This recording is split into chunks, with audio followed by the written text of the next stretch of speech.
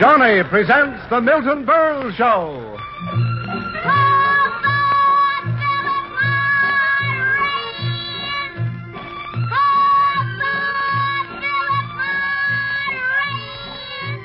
Make no mistake, of all leading cigarettes, Philip Morris, and only Philip Morris, is recognized by eminent nose and throat specialists as definitely less irritating. No other cigarette can make that statement.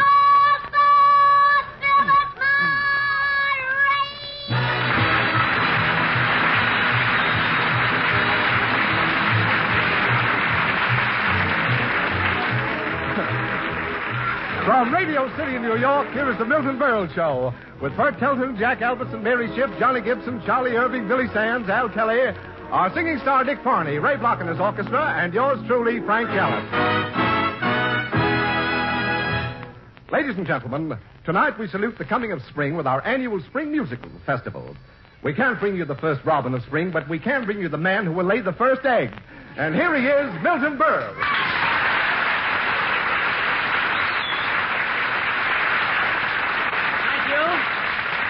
Thank you and good evening, ladies.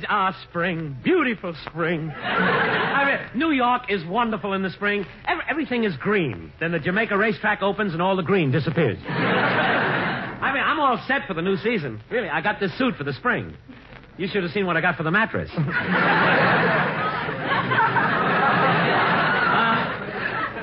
that's dead.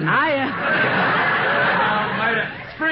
Spring, that's when a young man feels like doing what he gets slapped for trying to do all winter. I'll never forget the time. Berle. Yes? What is this juvenile cockamania about spring? Mr. Gallup, don't you know it's spring? It's spring, Mr. Gallup. Can't you feel it? Doesn't it send the embalming fluid racing through your veins? Mr. Gallup, don't you notice it? Even the air is different. Only while this program is on. Mr. Gallup, please, don't aggravate me. What a week I've had. My apartment is a shambles. You've been spring cleaning? No, looking for my 4F card.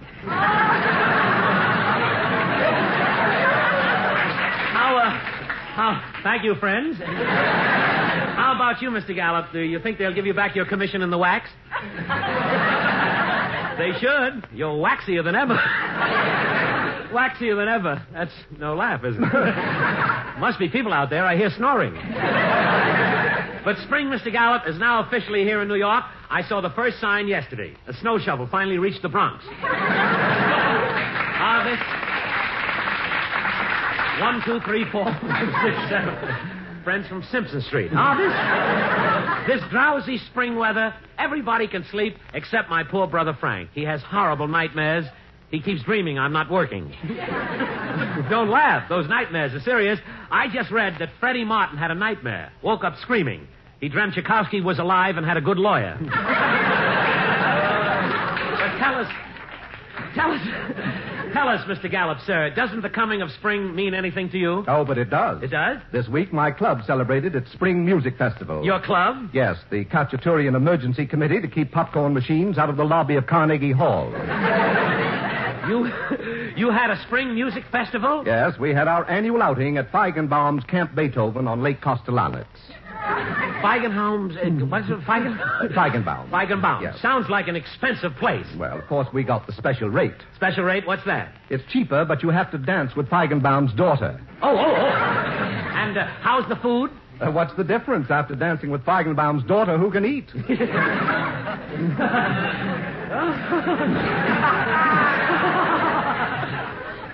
Now, you're back on Prudential. You had, that's a good policy. Yeah. You had, at this camp, Beethoven, you had a festival? Oh, Gad, the papaya juice flowed like wine. Did it? Mr. Gallup, I didn't know that you were a drinking man. I just drank to be sociable. I knew when to stop. When did you stop? When Feigenbaum's daughter began to look good to me. Mr. Gallup, may I say that was a beautiful myth, and a just myth being very funny. Well, on tonight with our musical festival as we bring you the sound of spring.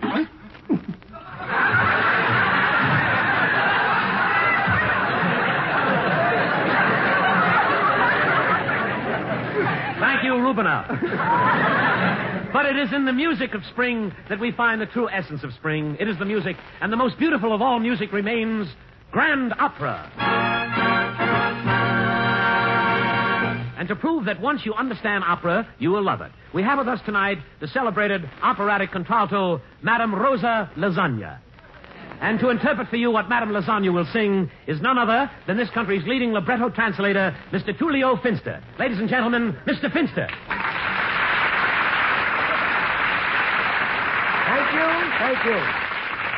Mr. Finster, I understand that you will translate as Madame Lasagna sings excerpts from the opera Cavaliere Rusticano. Yes. Of course, it is better known in this country as the album of the Gypsy Crosby, which finds itself going back to the trail without knowing that anybody has carried been back on the sword for our facing badge, which I know is a class. It's in the key of C. Mr. Finster, would you please set the scene? Gladly. Okay. As the curtain rises, we find ourselves in the kingdom of Samagogne, Pride and Skateboarders. The merry villagers run out on the stage in a holiday mood. And why not? It's a Schmalman day. They are dressed in long, flowing gotchas and are singing, "Hail to the snug dubby fly face, comb and fast." All right. Would you please go on, Mr. Finster? At this point, Margarita comes on the stage. She's really the Princess Mahayaya, but she's disguised as a prison creep. This is because her sweetheart Antonio, the beggar, told her he would like to crave her funny with a craven. He would like to crave her funny with a craven. Who wouldn't? And when she sees her lover, she sings. Madame Lasagna, go ahead, please. Graziano Bonavino Canzanere Bomgalento Dio. Lovely, Madame Lasagna. Quick, Mr. Finster, what did she sing? She's saying to her lover, "My sweet, my heart, my cadence, Floyd, silk, and portman." But Antonio turns his back on her. He had overheard a rumor that she was seen with a corpse and hasn't got a break for Sigmund to take the back of the entire company. But later she proved she was taking a banjo lesson at the time.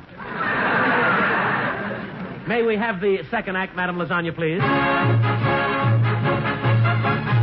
Loma Super Manicotti Pizzeria Antipasto Dio. Beautiful, beautiful. And what is she saying, Mr. Finster? Her father, King Bruce of Morgan Drip, wants her to marry the old Duke. She answers, "Marry that old slump, too." I can't translate that. Yes, and go on. The king raises his throttle watch over her head and roars, "Are you going to marry the Duke?" Yes. And she answers, No! Mr. Finster, what did she say? She said, maybe. And how does the opera end? Just as Margarita's about to marry the old Duke, Antonio the beggar rushes in, Yes. throws off his rags and shouts, "Look, I am not Antonio the beggar. I am Belville the Holzhacker." And as they ride into the sunset, the old king shakes his fist and says, "You're all a paddock thing without my force. Don't take me back for Dre because you think it's a Thank you, fact. Mr. Finster. There might be a definite Thank you for very me. much. I'll Thank never you very take much, your Mr. flag." Thank you. But you have it. All right, that's it. Thank you very much. Thank you. Thank you. Take back And the all flag. right. Thank you. And now, ladies and gentlemen, here is Ken Roberts. To you who have been smoking for years and to you who are just beginning to smoke, the words you are about to hear are more important, more authoritative than any you have ever heard about cigarettes. For these words were written by one of America's top-ranking doctors, an eminent nose and throat specialist who knows the scientific facts about smoking. Listen to what the doctor had to say. There is no doubt in my mind that Philip Morris cigarettes are much less irritating than other cigarettes. And now listen to the doctor's conclusion. We would be neglecting our patients who smoke if we did not suggest that they smoke Philip Morris. Remember, if your cigarette leaves your throat dry and parched, if it makes you cough or leaves a stale, musty taste in your mouth, these definitely are reasons for a change to Philip Morris. So join the thousands who every day are joining the millions who have already discovered that a change to Philip Morris is a change to a better cigarette, a finer cigarette, a cigarette of proved superiority. Remember, of all leading cigarettes, the superiority of Philip Morris, and only Philip Morris, is recognized by eminent nose and throat specialists. No other cigarette can make that statement.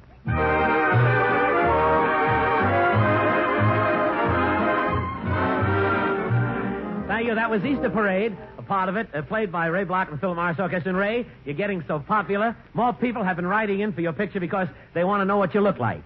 They've been beating up the wrong guy. And now, as we continue our spring music festival, we present... Music Forum tonight. Music Forum tonight. The question, is Carmen Lombardo America's secret weapon? Thank you, King Baggett. Let us start with questions from the audience. All right, this gentleman here. Mr. Berle, I'd like to go into business with you. Business with me? Yes, Easter is coming up. We'll make a fortune. How? You lay 'em, I'll color 'em. Thank you, John Bunny. Let us get on.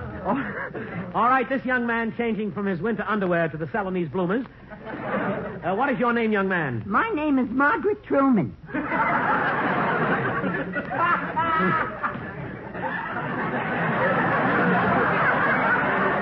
man down here. Who is this man? Henry Wallace down here?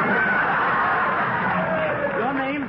You say your name is Margaret Truman? I just took the name when it became popular. I see what you mean. That name, Margaret Truman, gives me nothing but trouble. Trouble? I keep getting threatening letters from Jessica Dragonette. I understand. People keep asking when my old man's porch will be finished so they can come over for a sunbath. I see what you... People pest you because your name is Margaret Truman? Yeah, and also because of my father's name. What's your father's name? Beth. All right, Margie. You have a question that has to do with music? Yeah, I got a question, but I don't expect an answer from a schnook like you. Well, I just That tin ear of yours would look better on a lunch pail. Lord. Why don't you round up a few A&P gypsies? Maybe you could be another Harry Horlick. Please. The only music you know is the sound of jingling in your money belt. I'm... The only instrument you can play with them big wet lips is a tissue paper and comb. Please. Your mother's tambourine.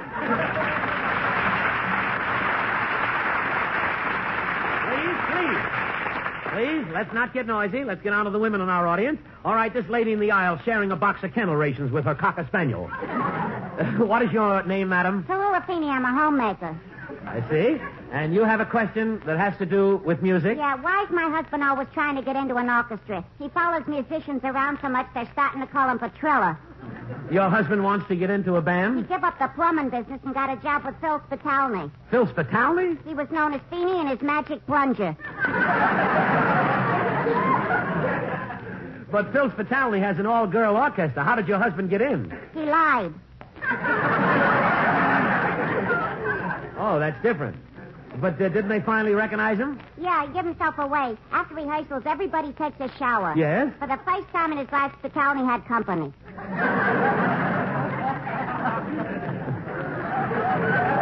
I get it. You should see the instruments he's tried to learn. Once he tried to play the triangle. He got stuck. He got stuck in a triangle? Yeah, he's such a square. Oh, I see. Once he took up the violin, he decided to make his own violin strings. He made his own strings? Yeah, every night another cat was missing from the neighborhood.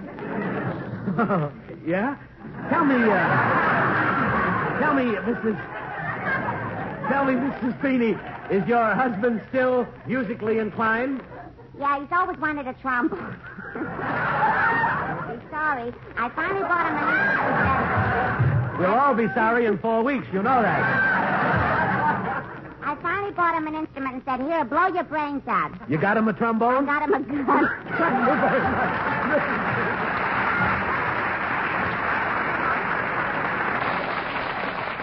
Thank you. We keep laughing so we don't get lonesome up here, you know. And now, for our musical guest of honor tonight, may I introduce that great Metropolitan Opera star whose powerful, thundering bass voice has rocked opera houses all over the world. The one and only Mario Featherfield. Ladies and gentlemen, Mr. Featherfield.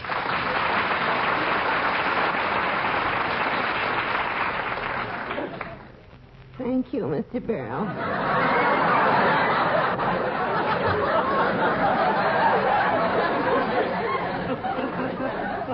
My heart brims over for this glorious opportunity to thank the many opera lovers who have seen me sing out front and rushed out and grabbed me backstage. Mr. Featherfield, I understand that when you sing at the Met, you receive more flowers than any other singer. That's true. There's only one thing wrong. What?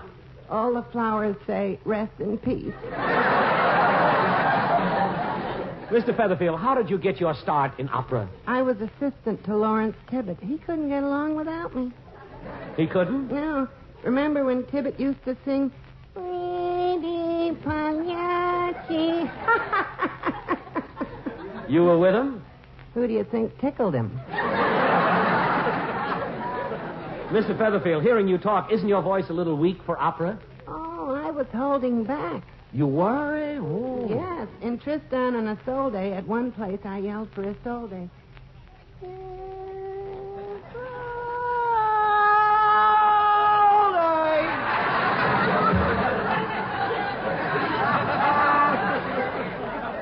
It was loud, eh? Loud. Mr. Berle, not only did Isolde come running, but I got a wire from Chloe saying she was on her way, too. Mr. Featherfield, Mario Featherfield, I'm sorry. We've heard so much about your wife. Has your wife ever appeared with you? Oh, yes, just last week we were both in the big bullfight scene in Carmen. Hmm? I was the bullfighter. I see. And your wife? Mm-hmm. The bull. The bull. And what a bullfight that must have been. Ooh. What a fight. The bull came charging low, and the fight was all over. What happened? It was the first time in the history of Carmen that the bullfighter won on a foul. Thank you very much, Mr. Featherfield. Thank you.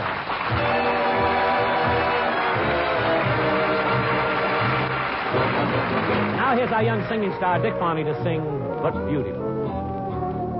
Love is funny, or it's sad, or it's quiet, or it's mad. It's a good thing, or it's bad, but beautiful. Beautiful to take a chance, and if you fall, you fall. And I'm thinking I wouldn't mind at all. Love is tearful, or it's good. It's a problem, or it's great. It's a heartache either way, but beautiful. And I'm thinking, if you were mine, I'd never let you go. And that would be but beautiful, I know.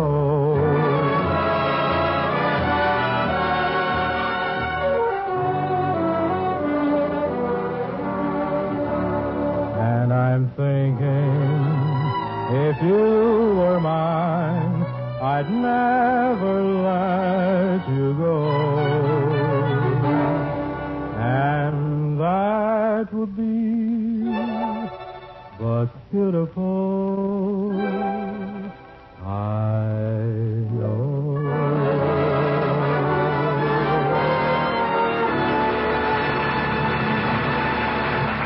Well, Dick Farney.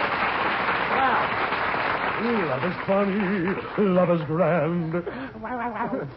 Wonderful, Mr. Gallup. Mr. Gallup, you know, all night we have been on the subject of music, and so far, no one's even mentioned that I, Milton Berle, have written many, many songs. Oh, no, not that, too. Yes, Mr. Gallup. That's He true. has 14 toes, a mother who laughs, and now he writes songs, too. How great can one man Please, get? Mr. Gallup, please don't aggravate me.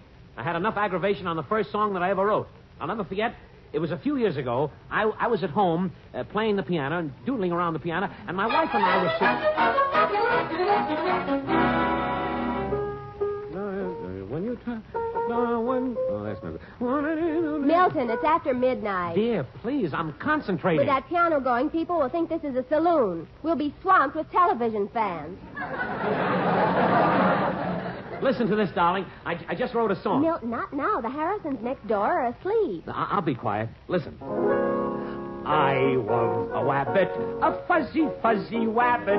Hop, hop, little bunny, hop, hop, little bunny, hop, hop, ho, ho, hop, hop. Well, dear? Milton, why are you so stubborn about seeing a psychiatrist? Not that again. Now, look, I just wrote a little tune and... Oh. Hello? Sam Harrison? You heard me singing. Well, look, Sam, I'm sorry I woke you and Martha. You're coming over. Sam! Sam! Oh, no. He and Martha are coming over. You go to bed, dear. I'll handle them. Good night. Good night, Hoagie. Hoagie. I write a tune for my own enjoyment, and the way they pounce on me, you think I just started a third party. Here they come, the Ozzie and Harriet of Jackson Heights. Come in. Hi, Miltie.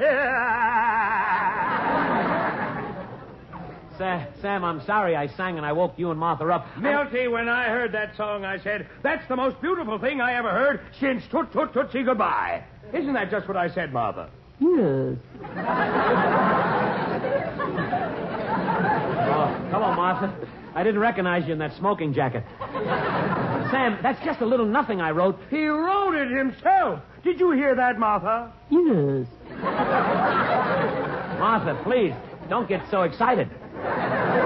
Look, the song is nothing. Miltie, that song is great. I should know. I wrote songs myself. On our honeymoon in Niagara Falls, I wrote love songs to Martha. Remember our honeymoon, Martha? Yes.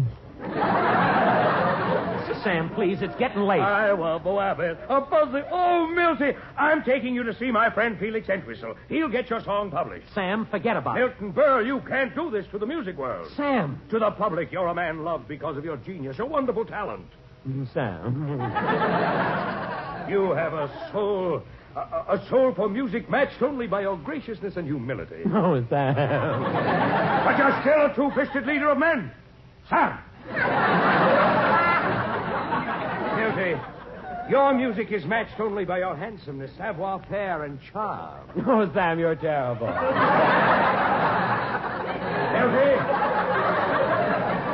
Miltie, tomorrow you're taking your song to Felix Entwistle. Oh, all right, Sam. Gee, it's awful how you get around to me with that flattery. Deep down, I know I'm just a heel. Yes. You stay out of this.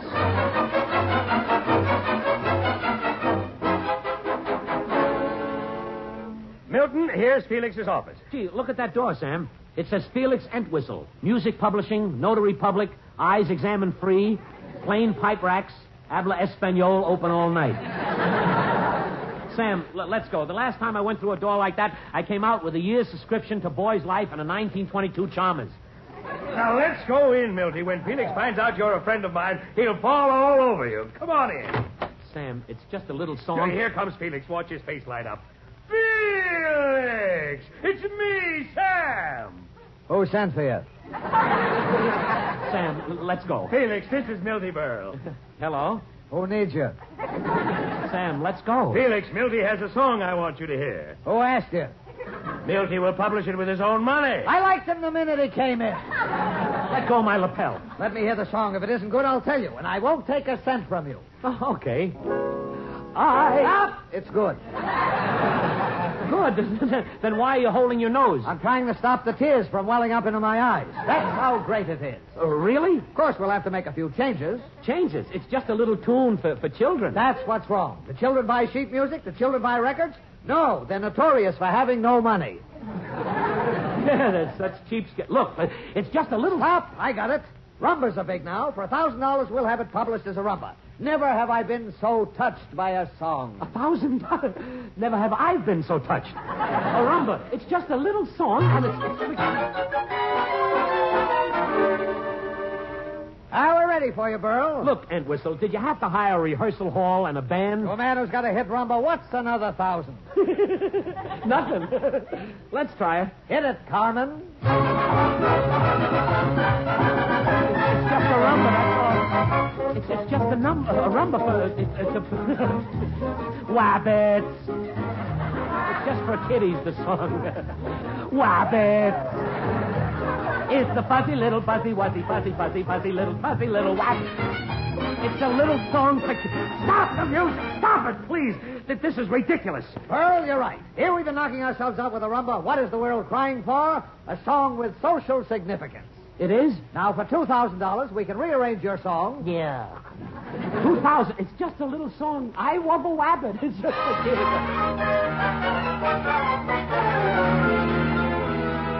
Attention, everybody. Ready, Burl? End whistle, a chorus of 50, and an orchestra of 200. 6 arranges just for I Won the Wabbit? Wait till the world hears this, Burl. Hit it, Arturo.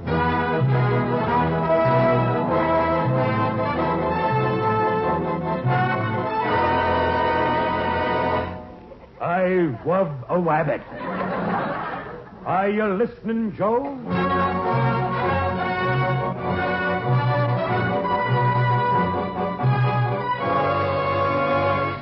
A fuzzy widow wabbit. Are you listening, Eddie?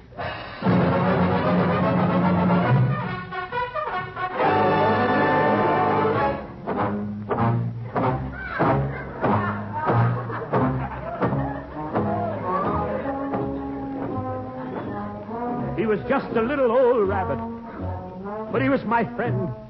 And from him I learned that life is a song and we all play a part. There's the dream of the love of the clown. Then one day I came back to my room and he was gone. Gone, do you hear me? Gone. Then one day I saw him again on the Bowery. I rushed over. I picked him up in my arms. And then that wonderful moment when he opened his pink little eyes, looked at me and he said... What's up, Doc? Stop! This is ridiculous. You're right, Burl. This song is too big to be just a song. Too big? Yes, we're making it into an opera. Yeah. An opera?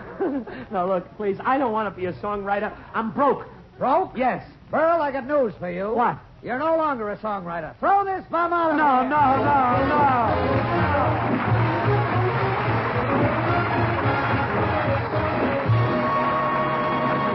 Thank you.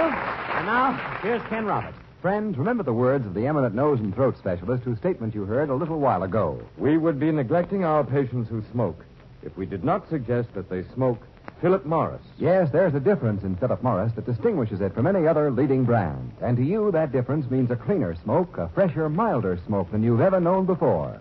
Remember, of all leading cigarettes, the superiority of Philip Morris, and only Philip Morris, is recognized by eminent nose and throat specialists. No other cigarette can make that statement. This is your girlfriend Milton saying good night. See you next Tuesday. Good night, Mom. Good night. This is Johnny again, standing now to the thousands of store windows and counters all over America. Look for me. I'll be waiting for you. Come in and... Papa Philip Morris! Papa Philip Morris! For a cleaner, fresher, milder smoke, join the millions who call for Philip Morris, America's finest cigarette.